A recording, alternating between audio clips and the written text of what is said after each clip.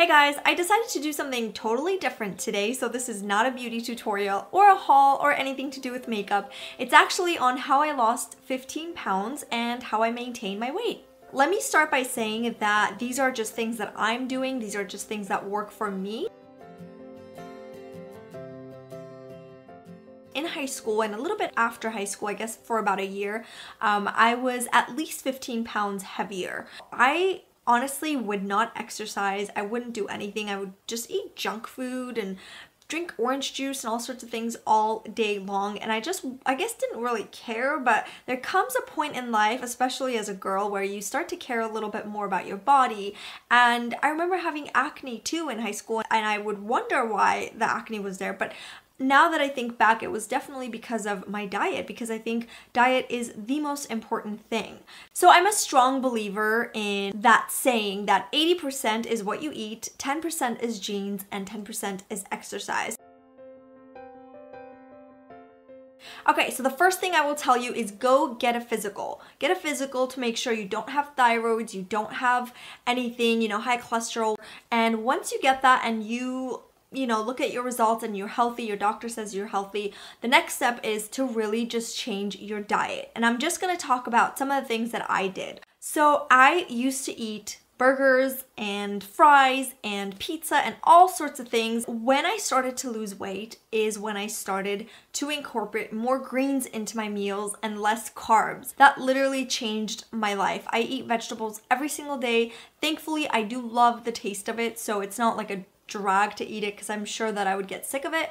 But if it's not like cooked vegetables, I eat salads, a lot of salads. I love arugula, so I have it almost every single day. And I love broccoli, so I like to incorporate that into my meals. So find a vegetable that you like and just eat it every day, because it's really going to help your digestive system. It's really going to clear your skin and all of that good stuff. Just like vegetables, fruits are also very important. I have berries and bananas almost every single day.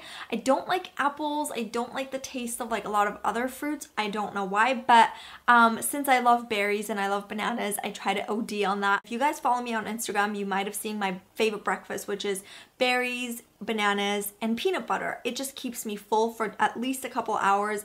I have that with coffee and I love it. What you want to do is eliminate juices and sodas out of your life. This alone will help you lose a lot of weight. If you really want to juice, just juice it yourself. Make sure it's organic and good for you and it doesn't have any add-on sugars and bad things that your body just doesn't even know how to digest. Moving on to something that's very, very important, and that is water. Drinking water every single day is so, so important, and lots of it too. I like to use this and sort of fill it up like every couple hours and try to just chug it every time I see it. So have it by your desk, have it wherever you work, and just like really look at it and drink it. I got this from my yoga studio, but I'm sure you can get it online. It's called Life Factory. You can go on their website, I'm sure, and pick one up, or go to like Whole Foods and stuff too, because they have this brand as well. But anyway, just invest in something cute that will hold your water. That way, hopefully you'll be inspired to drink more of it. Half the time you think you're hungry, you're probably thirsty. So first, drink some water and then go for something to munch on. The next thing that's also very important is eating or trying to eat every 3 hours, because this is really gonna work your metabolism, make it work a little faster, and things are just gonna start to change for you. So what I do is I honestly get hungry every 3 hours. I know it sounds crazy, but every 2 to 3 hours I am chewing on something, whether it's fruits, vegetables, or even like little snacks like this one. This one's the Special K one. But I have a lot of these, and I try to eat it like once a day. I don't take advantage of it and eat it all the time, but I think they're great because if you're really hungry or on the go, then these are great. Try to pick out good bars, do your research. I'm not that picky because I don't eat it all the time. I know people that like live on these things, and that's not necessarily good for you. I try to just have it once, maybe twice a day, depending on how busy I am. But they're just great because they kind of keep you satisfied for a little bit. If you sit down to eat and you're starving, chances are you're gonna eat a lot more. But if you're sitting down and you're not starving, but you're just a little hungry, you're not gonna eat that much, because obviously portion control is a big factor in losing weight. And I just feel like when I eat these bars, or if I snack every couple hours, it just doesn't make me super hungry. So when lunchtime comes, I'm satisfied with just a kale salad or an arugula salad with like a little bit of chicken on the side or something like that. I do occasionally cheat, and I do occasionally eat like pastas and things like that, but because I work out, I think that it's okay. Like if I go eat pasta, the next day I will really work out so hard that hopefully I'll burn that pasta.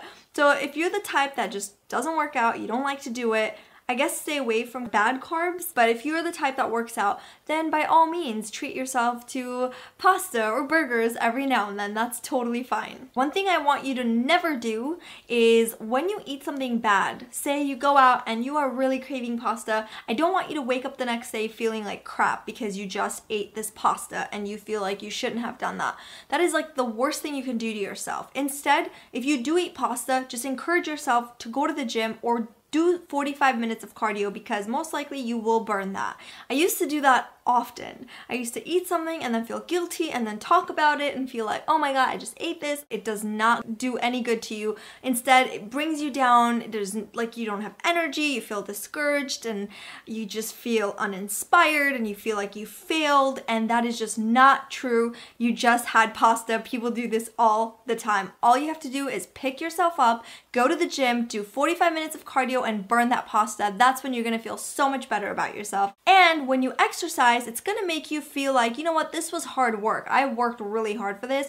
The next time you put something in your mouth, I promise you it's gonna be a better choice. Okay, this I learned from one of my trainers a long time ago. I take stairs rather than escalators. I know a lot of people just go straight to the escalators, but if you have two legs, two working legs, and if you are healthy and you can take the stairs, you have no excuse not to, because it's a mini exercise. And if you have heels on and that's your excuse, that's terrible. You can still take the stairs with heels and nothing is going to happen to you. Instead, you are going to work that booty even more, because working out in heels is harder, but hey, let me tell you, you burn a lot more calories that way. All right, moving on to exercising. It is most definitely important to exercise, whatever it is that you want to do, whether it's hardcore cardio or some weights or something just little. I want you to exercise at least 3 times a week. When I started to sort of change my lifestyle, I would hike every single day, so Monday through Friday, not including weekends. There are 2 trails by my house, so I used to do that often. And then I started looking into classes, like I got into yoga. I'm signed up at 24 Hour Fitness, so I'll do that. And if I'm not feeling the gym, then I'll take a piloxing class, which is a combination of kickboxing and Pilates, which I am obsessed with.